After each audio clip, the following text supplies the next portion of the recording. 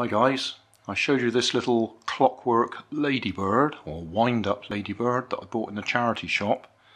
I think we're going to have to take it apart, have a look, see how these little levers on the bottom are activated. That one moves, and this one flicks up and down every so often. And the result of that is it has a fairly random movement on the floor.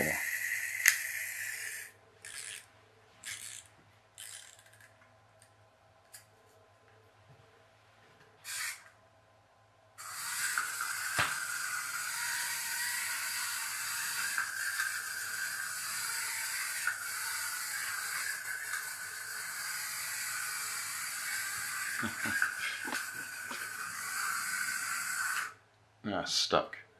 But I think you've got the general idea. It's quite random in what it does. So we'll have a peek inside. Just have a look at the mechanism that's doing all that activity.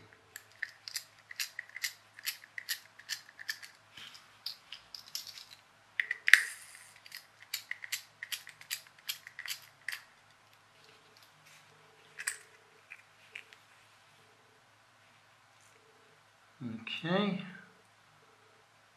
so we've got a fairly standard little wind-up motor there, spring powered. I'm not going to take that apart. All I'm interested in is what it is that makes that white lever move and the big black lever. Well, we can see the white lever is attached, well, is this unit here. So yeah, we can see there's a nice big cam. Oh, right, okay. It makes it a bit easier to see, doesn't it? Nice big cam there on the side. That operates that little white lever.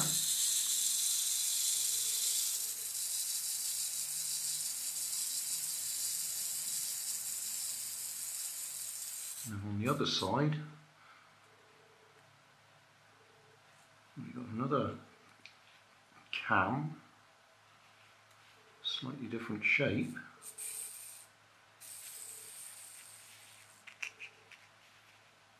That operates this one. Right, showing how this black lever works on this side isn't quite so easy, because I need to hold it in place, because there's a couple of pillars in there that would be holding it down in place. And if I hold it in place and I'm putting too much pressure on it, well, we'll see what we can do. So wind it up. You'll notice there's a little clip that springs over when we're winding it up, but on the way back it pulls that lever forwards, and pulling that lever forwards pulls that one down. You can see them. Pull that right off. Right, that's the lever that goes down underneath with a little hole on top of it, or a little arm with a hole in it. And then I'm going to have to take it apart just to get to it. This piece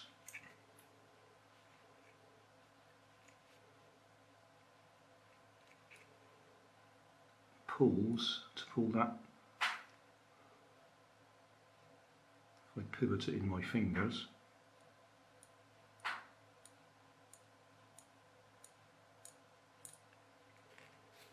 so if I put that back in place,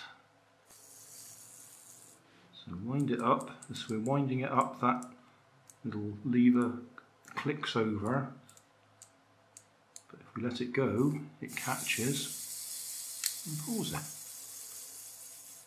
Wind it up a bit more.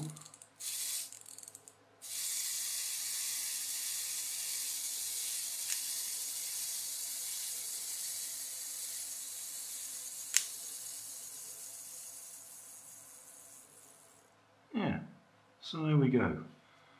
That's what it does. So on that side it's the big cam that's moving it.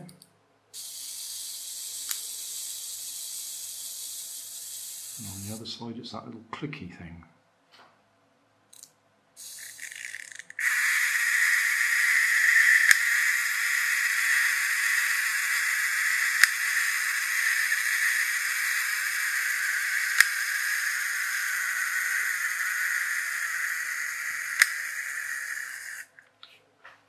That little lever there is just lifting lifting the bodywork up so that wheel doesn't touch the floor, so it goes round in circles when that's up.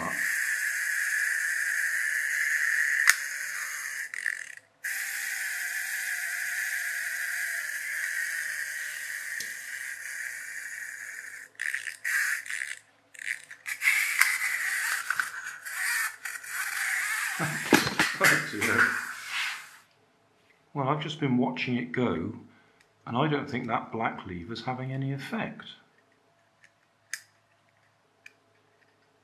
I think that's supposed to tip him right up, but it's not happening.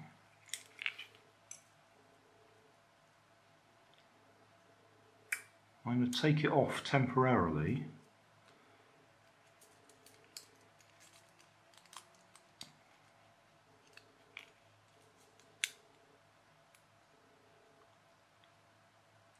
And see what happens without it, because I don't think it's having any effect.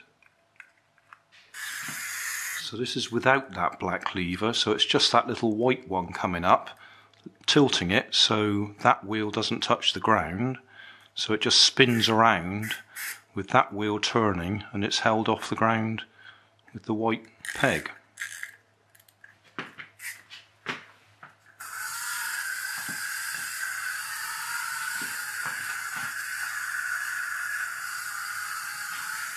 I've put the black lever back on again and I've had a rethink. I think its purpose is to just slow him up as he's going along. The white one definitely lifts one side off the ground so it goes round in circles. The black one, I think it just lifts the front up a bit so the wheels aren't touching the ground, or they lose grip at least, and it makes him slow down or stop. So he's just not going at a continuous speed. That's what I'm guessing anyway. Trouble is, every time I try and demonstrate it, he runs into the wall and stops.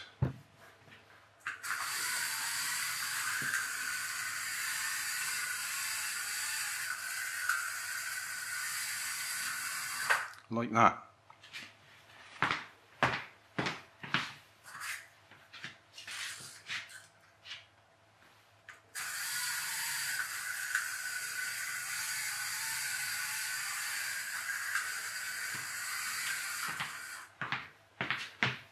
Or runs out of camera.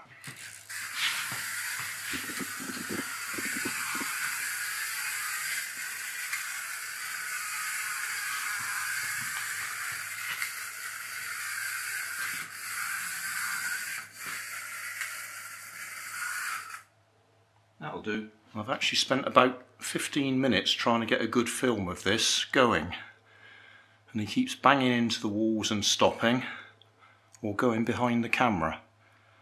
So, well, that's my best guess. That's all I can say. That black lever stops him in his tracks, and the white one makes him spin round, I think.